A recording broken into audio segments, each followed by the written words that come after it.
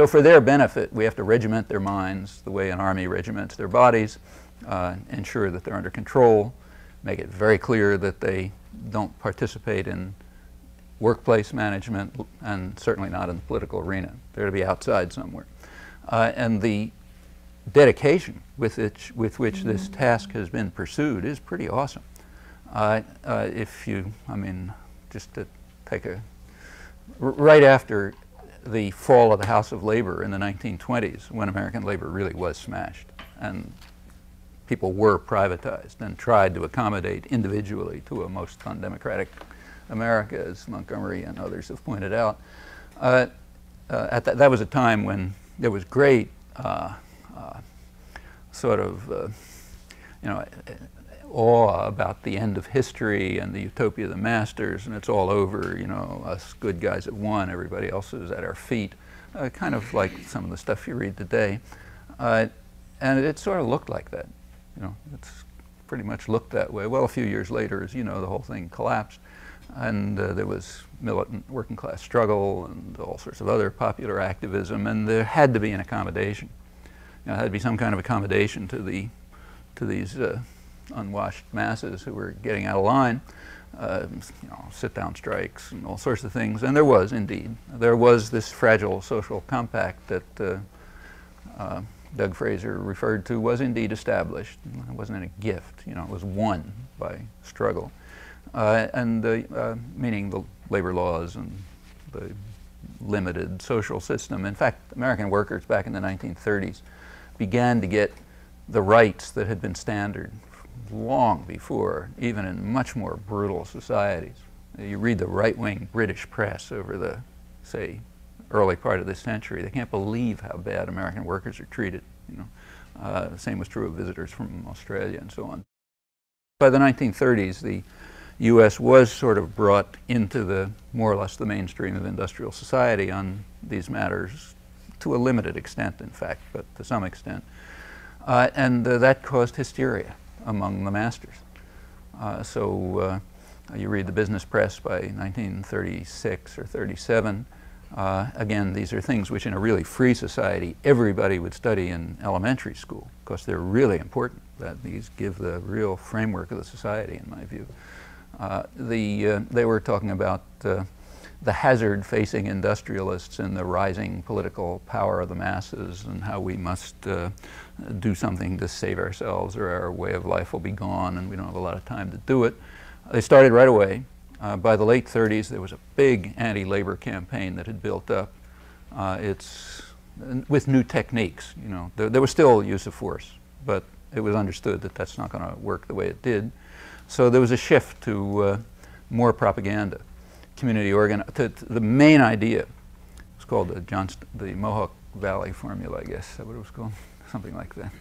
Yeah, Mohawk Valley formula was designed by a lot of public relations hotshots around 36, 37, at the time of some of the steel strikes, to have a new, what they called scientific methods of strike breaking. We don't just come in, you know, with clubs and shoot people and smash their heads and that sort of thing. We do it the scientific way, because the old way doesn't work anymore. And the scientific methods of strike breaking were in fact drawn from the public relations ideas of the kind that I talked about. The main idea was to mobilize the community against the strikers and the union activists, to present a picture which is by now so standard that you can hardly turn on the tube without seeing it, because it's just poured out in, you know, like streams ever since then. The basic idea is to present a picture of the world that looks kind of like this. There's us, you know, kind of like big happy family in the community. You know, the honest workman going off every morning with his lunchbox, his loyal wife who's making the meals and taking care of the kids, the hard-working executive who's toiling day and night in the interests of you know, his workers in the community, the friendly banker who's running around looking for people to lend money to, and so on and so forth. That's us, you know, and we're all in harmony. Harmony was a big word. We're in harmony, we're all together. It's Americanism. You might take a look at that word Americanism. It's an unusual term. It's the kind of term that you only find in totalitarian societies, as far as I know. So like in the Soviet Union, anti-Sovietism was considered the gravest of all crimes, you know. And the Brazilian generals had some concept like that, anti-Brazilian. But try, say, publishing a book on anti-Italianism and see what happens in the streets of Rome or Milan. I mean, people won't even bother laughing. It's a ludicrous idea. The idea of Italianism or you know, Norwayism or something like that, these would just be objects of ridicule in societies that have some kind of residue of a democratic culture inside people's heads. I don't mean in the formal systems. But in totalitarian societies it is used, and as far as I know, the United States is the only free society that has such a concept. Maybe there's another one. If it is, you might try it in places, you know. But anyhow, Americanism is an anti-Americanism and un-Americanism and so on. These are concepts which go along with harmony and getting rid of those outsiders and all that kind of stuff. Another part is simply to induce hatred and fear among people. So it's a diverse society. You know, you go to Europe, most places are pretty uniform. This is a very diverse society. So it's easy for propagandists. It's pretty easy to get people to, you know, hate the guy next door because it looks a little different or one thing or another. And huge campaigns go on to instigate divisions among people. I don't have to tell you about this. It's all so familiar. You go on. But these are very natural techniques of social control.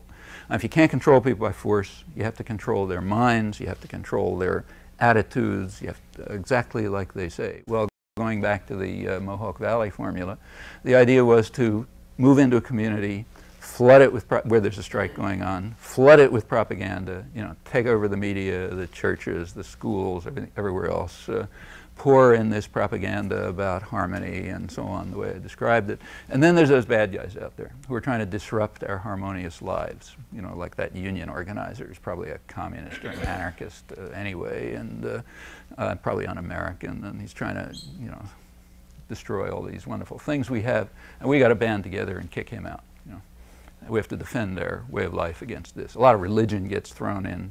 Remember that the United States is an extremely fundamentalist country.